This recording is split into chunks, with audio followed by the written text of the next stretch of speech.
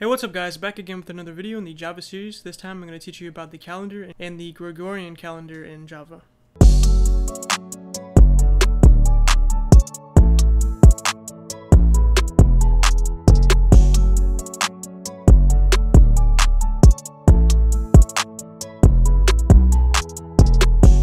Yeah guys, so I'm back. I know it's been a long time since I've made a video in this series, or any of my series kind of, because I've been kind of busy lately. So yeah, sorry about that, but I'm back now. So what I'm going to teach you about this episode, like I said, is going to be the calendar and what's called the Gregorian calendar. It's very interesting. It's a way for you to keep track of the date and the time. And it's basically like we did last episode. We learned about the date object. And the date object is really good for keeping track of the date and the time, except that there's one big problem in which you can only use milliseconds to keep track of the date and the time. You can only use that value, just milliseconds, right? If you don't know what I'm talking about, then just go ahead and watch that last episode. But the calendar object is really good because you can actually use, or you can set each individual value for the date or the time. For example, you can set the year of the calendar, you can set the month, the hour, you can set the time. Well, I know the date is a unit of time, but basically you can also set the time, which is going to be like, the hour, the minute, the second, stuff like that, right? You can also set those individually, and you don't have to use milliseconds, which is really nice because that can get really confusing and you would have to use a converter. I mean, I'm assuming you can't do milliseconds in your head, obviously, but you would have to use a converter because, that would take too much time. But anyway, so yeah, we're going to be doing that, so let's get right into it. So to use the calendar object, you're just going to do calendar, and then import that, of course, and as you can see here, we're importing it from the utilities package because calendar is a utility, and I'm going to be teaching about the different utilities in these next few videos. In the past few videos, I've been teaching about the utilities. Anyway, so we're making a calendar object now, so we need to give it a name, right? So we'll just call it calendar. So calendar like that is equal to, I spelled calendar right. For some reason I just want to spell it with an E, but that's not how you spell it. Spell it with an A at the end. So yeah, anyway, so calendar is equal to new calendar, except that you can't actually do that. As you can see here, if you type calendar, as you can see here, it's going to autocomplete for you, but there's no parentheses here. So watch this. It opens up like this, right? And so that's really weird looking.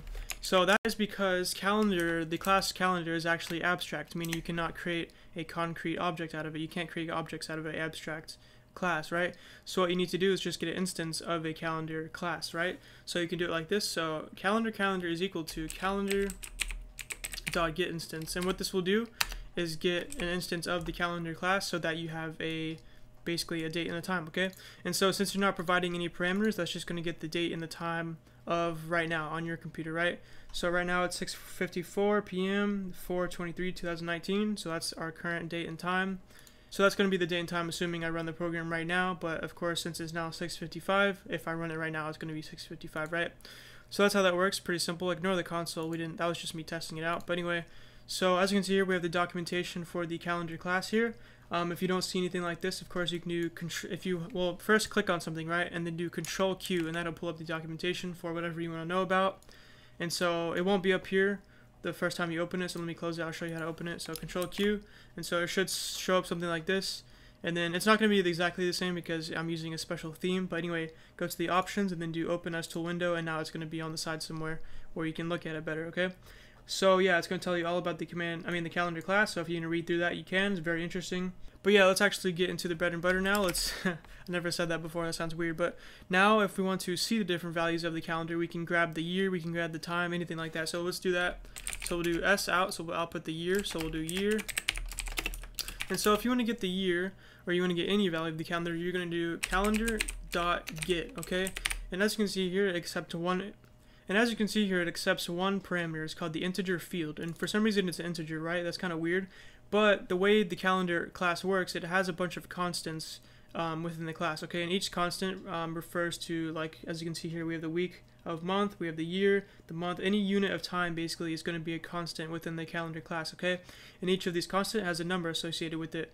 So for example, if we want to grab the year, right? If we want to do calendar.get year, we can do calendar dot and then year, right?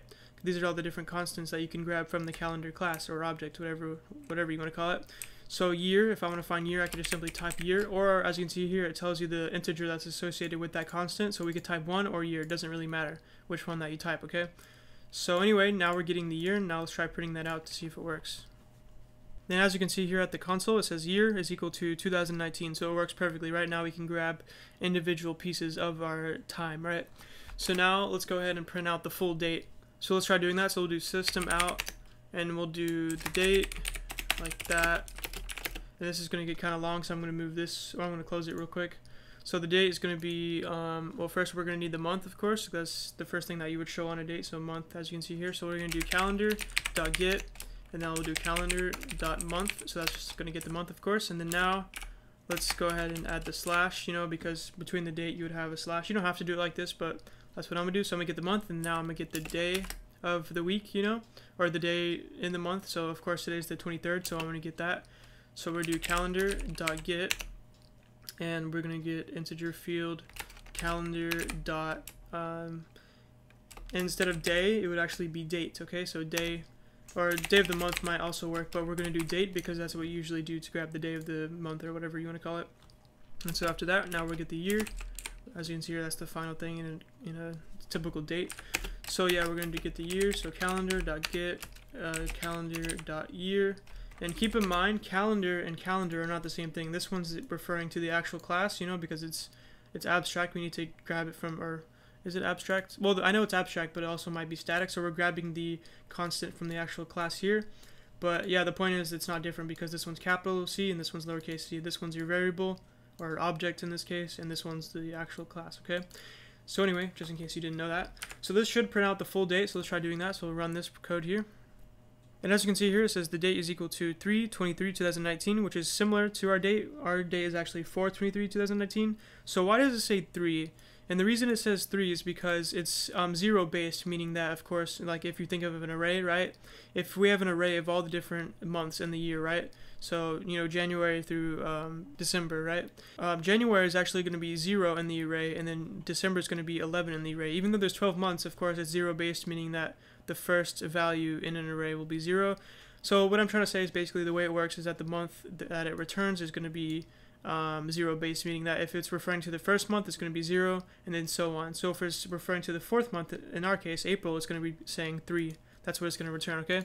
So usually if you want to do that, if you want to just, so usually what you want to do if you want to convert it to the actual number month, you would just go ahead and put this one within parentheses and do +1. So now it's going to add it. And make sure you have these parentheses because order of operations and stuff like that, it's just not going to work if you don't do that. So let's try putting this out now and see if it works. And so now we get 4/23/2019, which is the current date. So that works perfectly, right? So this is going to be your date right there. And so now let's add the time.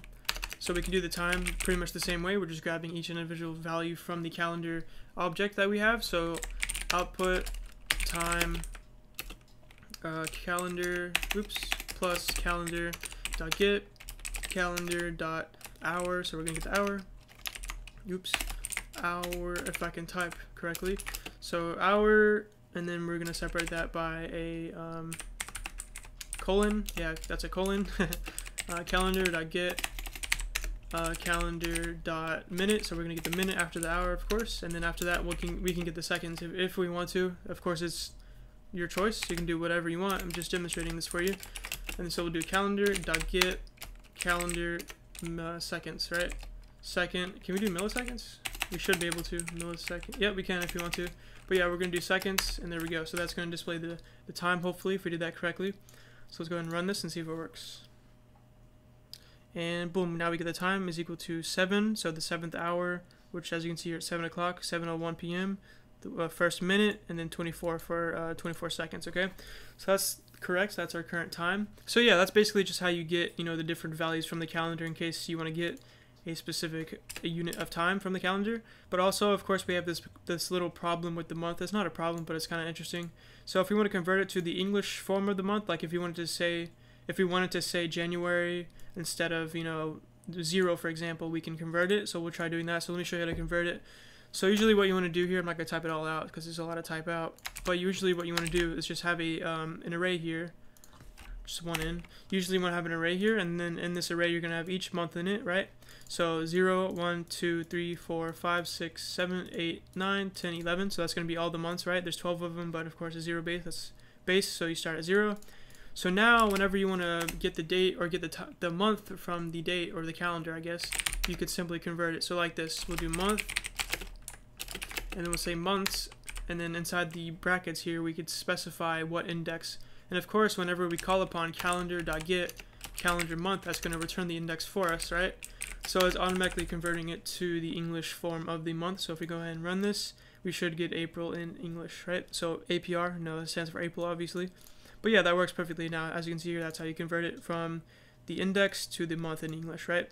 So that's how you do that in case you ever want to do that. Very interesting. But yeah, that's how you get any of the values from the calendar. But now, how do you set the calendar? So let's say that you set it up here, you know, you're setting it to the current date. Let's say you want to change it after that, right? How do you change the values in a later point in time? So you can simply do that by calendar.set, and now you can set any of the values. As you can see here, there's different overridden methods for this method here. But let's just try the first one here, or the second one here. So we can provide an integer, which is going to be the year. So we can do 2019, that's the year, and then now it wants the month. And so we're going to do, we'll do 0, because it's going to be 0 based. So we're going to start at the January, the first month. And then finally after that we'll have the date, which is going to be 16, okay? So if you want to provide the hour of day and then the minute or the seconds, we can also do that with the other overridden methods here. But we're just going to keep it simple and do those. So now let's print out the current date like we did here. We're just going to go ahead and copy this. And we'll just do, well actually we'll just print that out like, oops. Boom, and now we'll say new date.